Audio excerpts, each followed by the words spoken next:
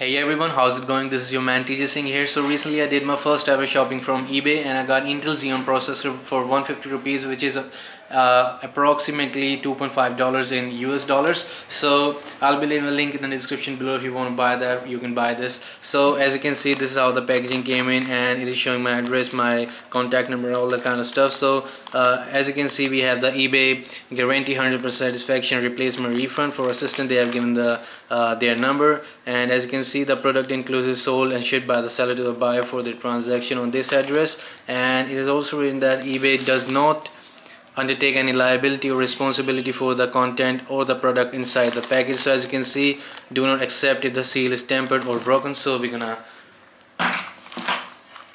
cut this seal and extract our processor out of this box. Here it is. So of course this is a refurbished unit, that's why it's so cheap, but you know, it's amazing for the price, and we can run home server from this chip. And let me just take it out.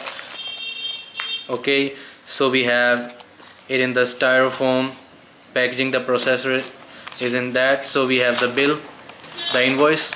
So there's nothing else inside the packaging, so I'll be just throwing it away. So as you can see, this is in the styrofoam packaging and the eBay tape. So I'll be just cutting it apart.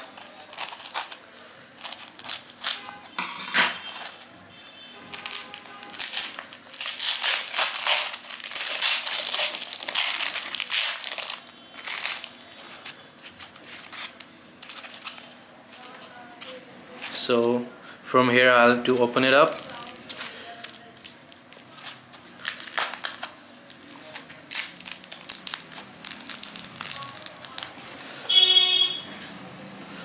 So this is our Intel Xeon processor.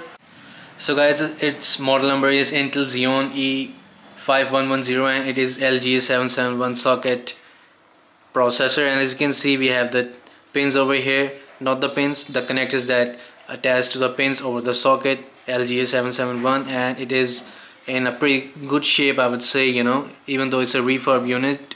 And so guys, this is a 65 nanometer process chip. It is 65 watt maximum TDP, and it is dual core Intel Xeon processor. It runs at 1.6 gigahertz, and it was released in I guess 2009, and you know, it is still very great chip if you just want to run STPC or just you know, home server for your media files and all that kind of stuff. And you know, you can also do gaming with this chip, and it is good. So everything is just, you know, partially readable.